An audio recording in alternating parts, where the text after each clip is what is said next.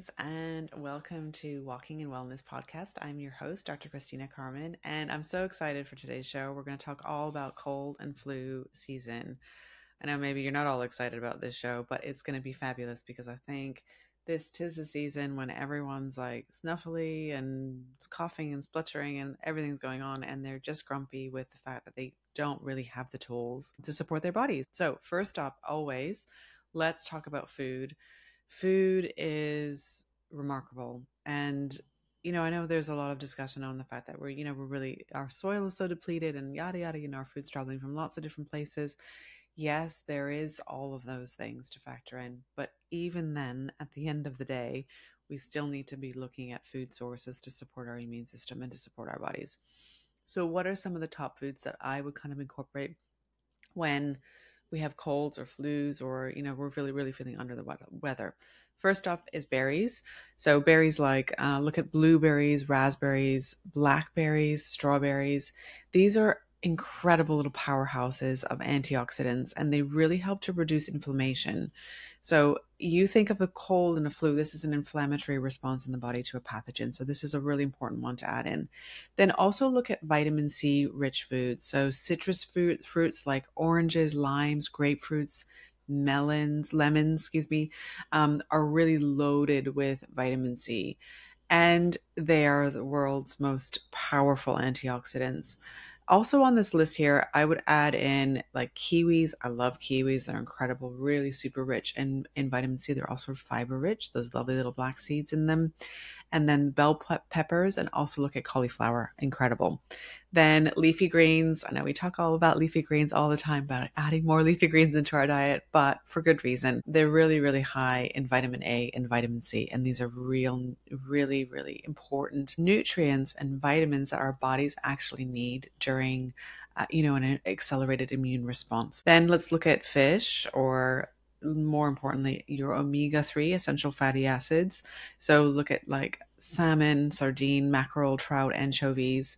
And these are not always foods that we tend to gravitate towards, particularly when we're really feeling under the weather. So I will tell you guys a little bit of, moving forward, we'll talk a little bit more about omega-3 supplementation. So I know, it's not always the go-to foods, particularly when we're not feeling very well. The nuts and seeds. This is a beautiful little powerhouses full of goodness. But one of the important thing when it comes to nuts and seeds, particularly ones and zinc is really, really effective in reducing the severity of coughs and colds.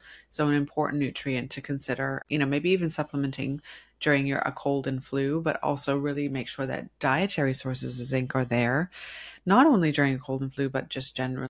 Getting enough sleep. Now, I think we tend to be very much in a bit of a sleep deficit, just as a society as a whole, because we're super stressed and we have a lot of things on our shoulders that are weighing us down, and we just simply don't prioritize sleep or quality sleep.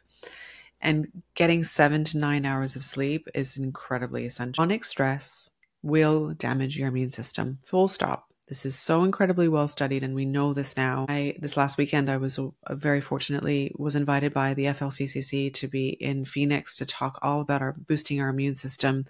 And we were discussing stress and how it has a huge, huge, huge impact on our immune system as a whole. So, I know that meditation and yoga may not be for everybody, but there are so many other things that we can do. So we have these incredible lungs that we carry with us all the time. So deep breathing exercises, you can do that anywhere, even if you're driving in the car, or if you're standing in the queue at the airport, or even as you're writing emails. It's just about bringing a little bit of more of that mindful energy into being aware of how we're responding to that stress. Certainly one of my goals for this year is to be better at resting and to be better at self-care, and to really establish, what does self-care mean to me? And maybe that's a conversation you can have with yourself. What does that mean to me? But, it's about taking a break. And, if you're feeling unwell, give yourself the time to recover. Remember that, you can rest. You don't have to quit. Okay. There is it's a real valuable skill that we need to learn, that resting is actually okay. And there's no harm in that. You're not going to miss out on your life. You're not going to, really affect anything. In fact, actually, I think if you give yourself this time to rest and to take a pause, to take a step back, to reflect and self-reflect, we actually become so much more present and aware of what's happening in our lives that actually it's beneficial. So consider that. Now, I get this asked all the time. What are some of the nutrients or supplements that you can take while you have a cold? So some of my go-to ones tend to be, I think generally we have challenges with vitamin D anyways, particularly if we're living in Northern Hemisphere countries during the winter, we're not getting enough from the sunlight.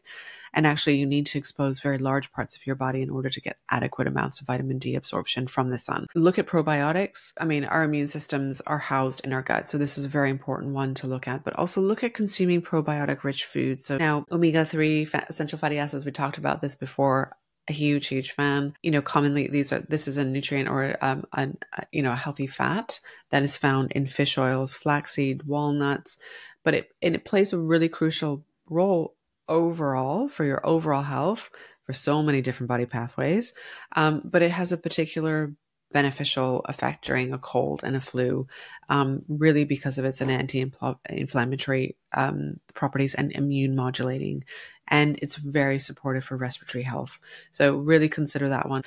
Now, the last little beautiful tip I'm going to leave you guys with is get outside and get fresh air.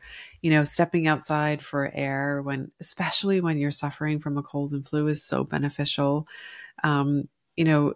We spend so much time indoors and actually can be really stagnant, and the air inside can be really stagnant.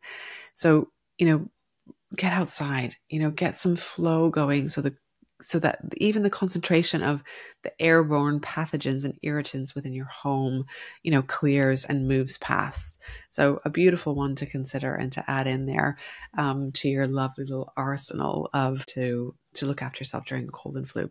So there you go, guys. Thank you so much for tuning in and for listening. And I will see you guys next time. Thanks.